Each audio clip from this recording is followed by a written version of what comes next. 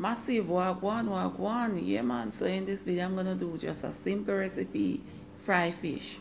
So I'm wearing gloves because I purchased a new knife and it chooses to christen my right thumb. So I put a band-aid on it and then I'm wearing gloves because it is hygienic, whether on camera or off camera. So in case you're wondering why I'm wearing gloves, because everybody don't know so I don't wear gloves, right? Yeah man. So I am blending a few spices to season the fish because unlike chicken or meat, fish has a neutral flavor, and you know, if you use too much spices to season the fish, then it will mask the taste of the fish. So when you're eating the fish, you're tasting the spices, but you're not tasting the flavor, the natural flavor from the fish. And of course, many people do not mind that, but for me personally, I want to taste the fish, but I want it to be well seasoned, and for that reason I always strike a balance. So I use a few spices and spices that are not strong in flavor. So I use all-purpose black pepper, and I'm using just a little bit of Lawry's seasoned salt, and that's it.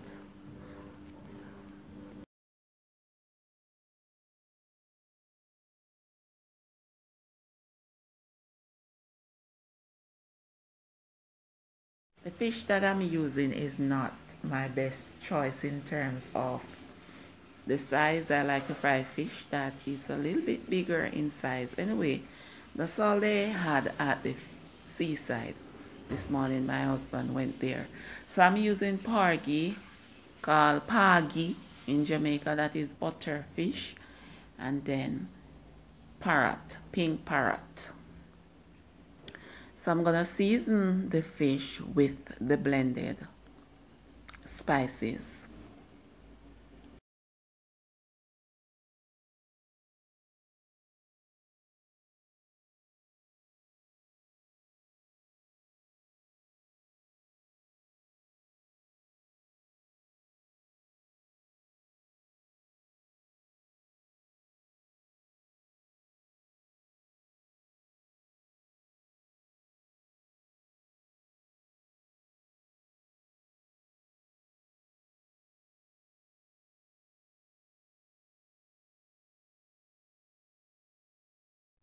So I am gonna use 2 cloves garlic and 1 green hot pepper to season the oil. I fry the fish on low heat because when I fry it on medium low or medium heat, it tends to brown too quickly. So I am using vegetable oil to fry the fish, and then I'm gonna add the garlic as well as the hot pepper to season the oil, and I like to remove them before frying the fish.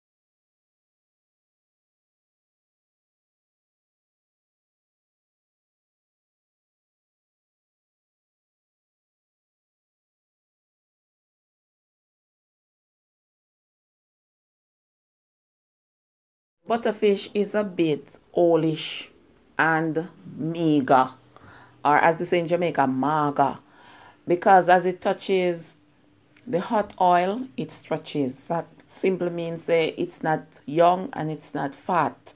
Nevertheless, it is okay. So my husband does not like his fish fried crispy or that crispy.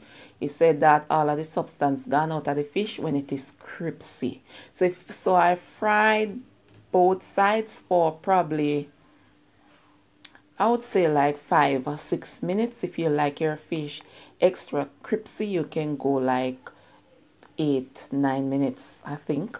Yeah, so I am putting onion on the fish. He does not like his onion soaked in vinegar. Yeah man, be a picky eater in my house, trust me.